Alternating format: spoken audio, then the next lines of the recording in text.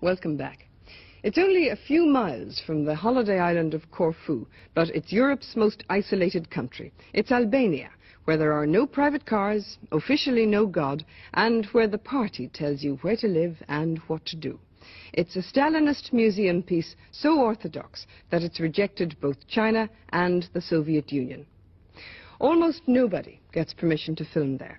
But after 3 years of negotiation, a Barcelona television crew were allowed to record this unique look at life in Albania, the last outpost.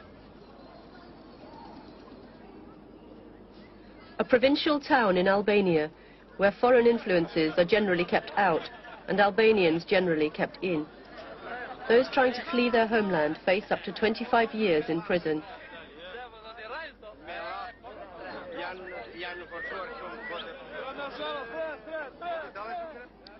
An international football match is one of the few contacts for most Albanians with the world outside.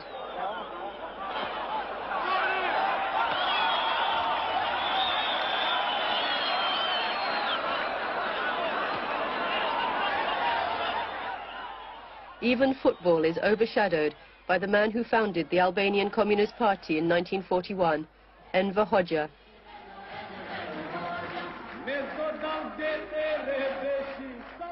These pictures were broadcast on Albanian television on Hoxha's 75th birthday. After World War II, he became absolute ruler of this dictatorship of the proletariat.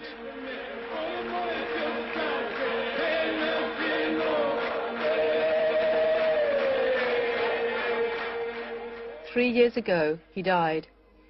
Again, Albanian coverage of his lying in state and funeral.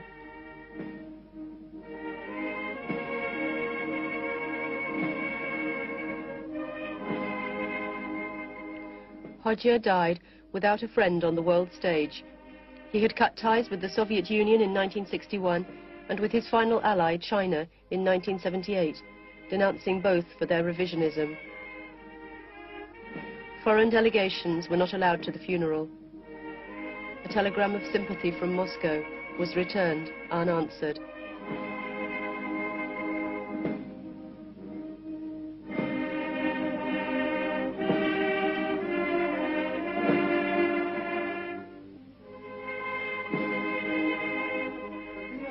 In front of the coffin, his successor, Ramis Alia, made a promise. Albania would not change.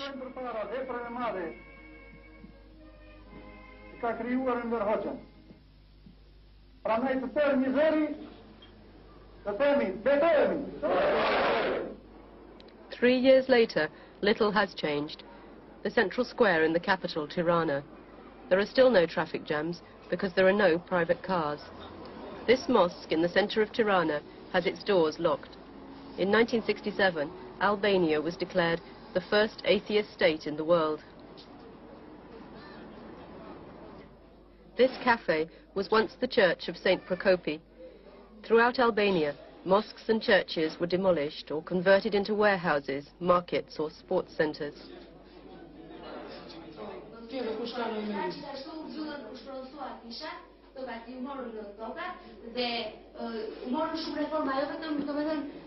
Po gjithashtu u mbyllën edhe gjitha ato fishat e xhamit dhe Shqipëria u bë vendi i parë në botë pa fishat e xhamia. Po mi rrugët e zhukjes së fesë, cilat janë?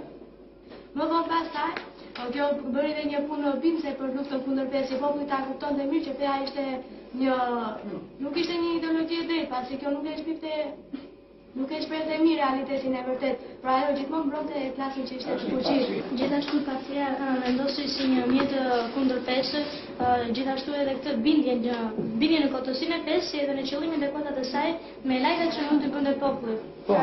Ishte bindje që Lulzim Haska is teaching the history of the Albanian Workers' Party in Gjirokastra, a country town in the south. Next year, these 14-year-olds will start a new subject, dialectical and historical materialism. Gjatë studimit të kësaj lënde të historisë së partisë, ne mundohemi që të trajtojmë të gjitha ato aspektet e luftës që ka bërë partia në gjitha drejtimet, që nxënësit të njohin të gjitha të historitë e lavdishme të partisë sonë, rrugën e lavdishme të saj që me themelimin për shërimin e vendit dhe për ndërtimin e socializmit. The children with the best marks and the best connections go on to university in Tirana. The party decides how many students to admit, what they will study and where they will work. The function of literature in Albania is clear. Children's books constantly refer to class struggle and the construction of socialism. Expression of liberal and decadent bourgeois ideas is banned. Dissent is crushed. Political prisoners serve long sentences in forced labour camps. Pride of place goes to the more than 40 works of Comrade Enver Hoxha. His orthodoxy, which led to the break with the Soviet bloc and with China, has meant great sacrifices. Most major industrial projects were left unfinished, as foreign advisors, technicians and aid all vanished. The constitution forbids loans from abroad, so Albania proudly claims no foreign debt, no creditors. This factory is the Enver Hoxha combine in Tirana, making spare parts for lorries and tractors.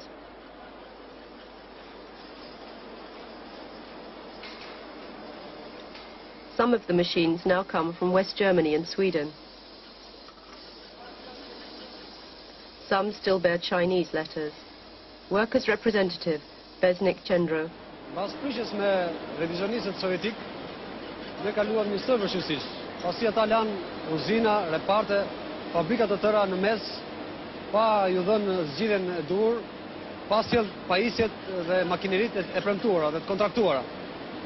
Por ne nuk u gjënjëzuam, me forcat tona, duke mobilizuar i gjithë populli, arritëm që shumë për këtyre pajisjeve ti projektojmë dhe ti prodhojmë me forcat tona dhe shumë nga këto uzina, të cilat ata i lanë në mes rrugës, ne t'i vëmë në shfrytëzim.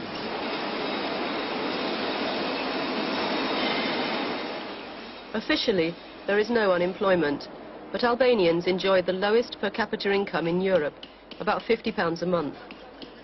Theoretically, no one has been allowed to earn more than twice as much as anyone else, though there have always been perks, and now incentive schemes are coming in too. Jani Roci has been a party member since 1983. He joined the youth wing when he was 17. At 3 o'clock on Saturday, his 48-hour working week is over and he takes the bus home.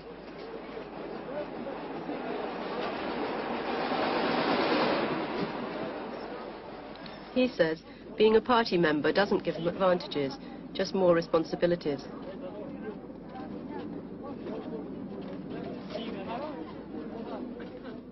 As with all Albanian workers, it is the party which effectively allocates him his job, his apartment and his town.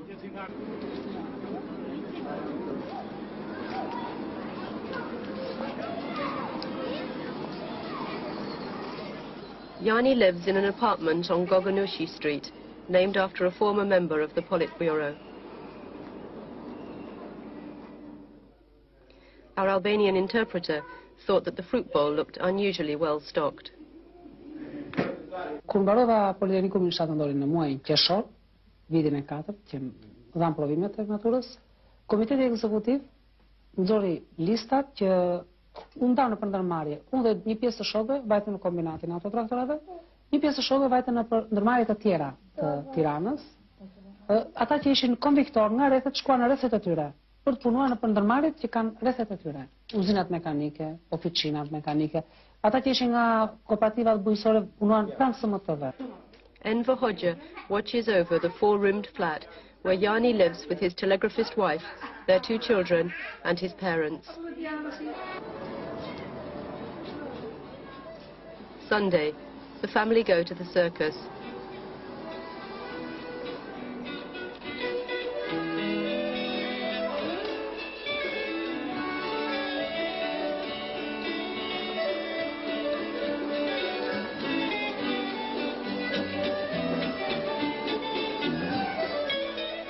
Albania has the youngest population in Europe and the highest birth rate.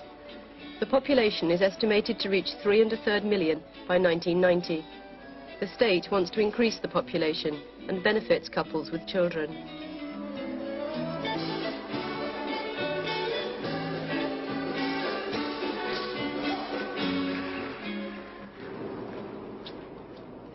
The party encourages strict standards of morality, Stalinism coinciding with the country's largely Muslim past.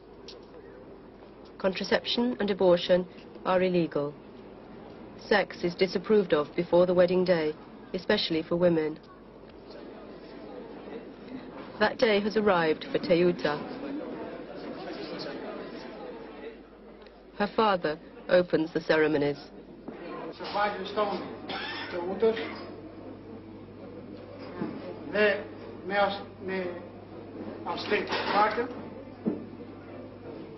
Që me këtë rast ta ngajmë dollinë e parë për partinë dhe për veprën e pavdekshme të udhëheqësit tonë të madh, shokut Enver Hoxha, për shëndetin tuaj dhe të gjithë të afërmit tuaj dhe në gëzime ju është përblefshëm.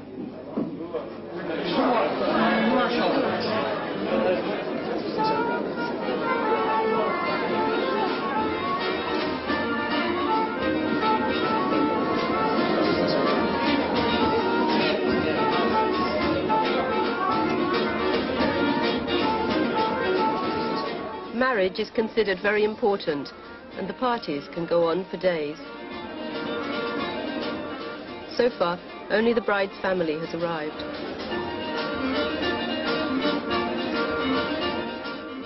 Two hours later, the groom arrives. Astrich is an electronic engineer. Teuta is a dentist.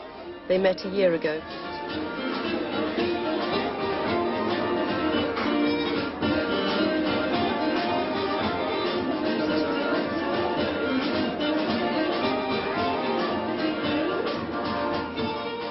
Parents greet and toast each other. This party won't be over until tomorrow, when the bride is taken to her new house along with her belongings.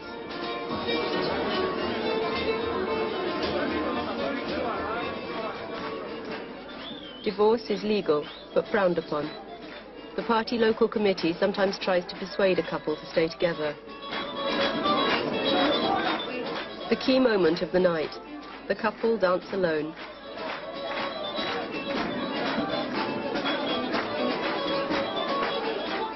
The moment when the handkerchief burns out marks the end of bachelorhood.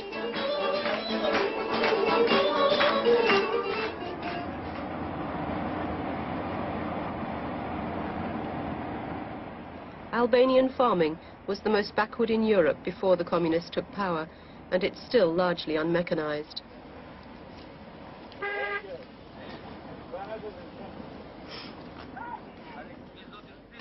Hodja's first reforms broke up the big private estates and gave 5 hectares to each family that worked on the land. In the next 20 years, these plots formed into cooperatives, which are now supposed to pass to the state. This cooperative, in the Mediterranean south, comprises 3 villages.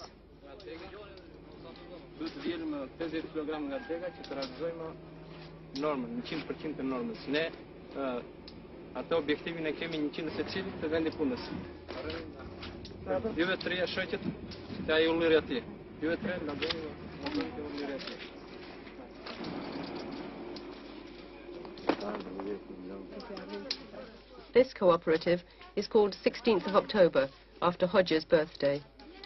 It's the time of the orange harvest, so there is work for Selamet. His cooperative owns its own land, but most of the workers say they would like it to pass to the state. They would then get a fixed monthly wage. Tok tjetër nuk doja, sepse mjafton puna në kooperativë për të rritur fëmijët, për të jetuar normalisht për këto kushte të familjes. Nuk kam që dua më tepër se sa kaq sa oborrin që kam këtu të dera. The houses here are private property, built and paid for by the peasants themselves. In Tirana, the state provides. A month's rent for a flat, just a day's wage. Many buildings are having an extra floor built on to cope with the growing population, now 200,000.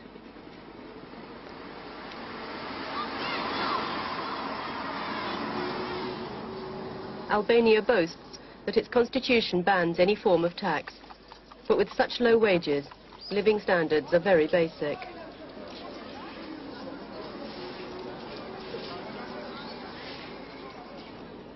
constitution also outlaws foreign loans, so foreign trade is based on barter, with virtually no consumer goods imported.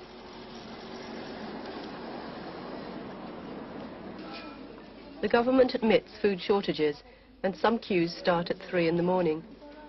But on the day that the crew visited this shop, there was plenty of food available. All prices are set by the state. Albania publishes no economic statistics, but part of the budget, as everywhere, goes on defence. This sequence was filmed without permission. These are defensive bunkers. They are everywhere, some equipped with machine guns.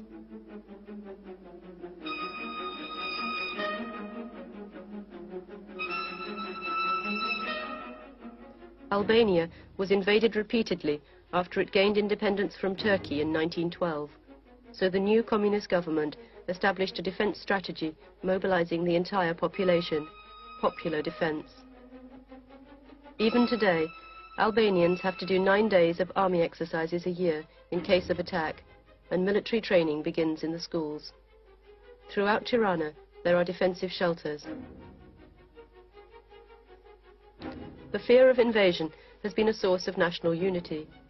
Since withdrawing from the Warsaw Pact in 1968, Albania has had no military allies. On the roof of a tractor factory, more machine guns.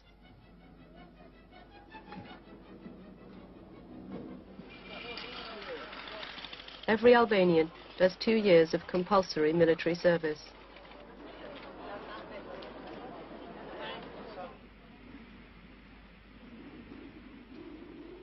Young people also have to do voluntary labor.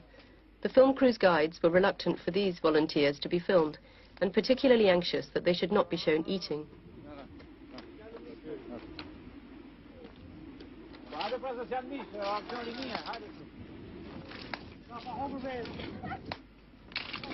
Albania needs new railways for the export of its copper and chrome.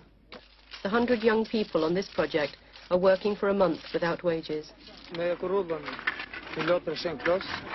Ku gjithë rinia e vendit tonë është ngritur në këmbë që këtë rrugë ta mbarojë sa më parë. Kështu dhe ne, si aksionistë të rinj dhe si të organizuar në parti, vendosëm që të vijmë në muajin më të vështirë. Mua këtu më ushqim pasioni i madh për ndërtimin e veprave që ndërton Shqipëria nga 5 vjeçari në 5 vjeçar. Tani tu na shtynë që të punojmë më thonë për ndërtimin e stabilit të vendit tonë.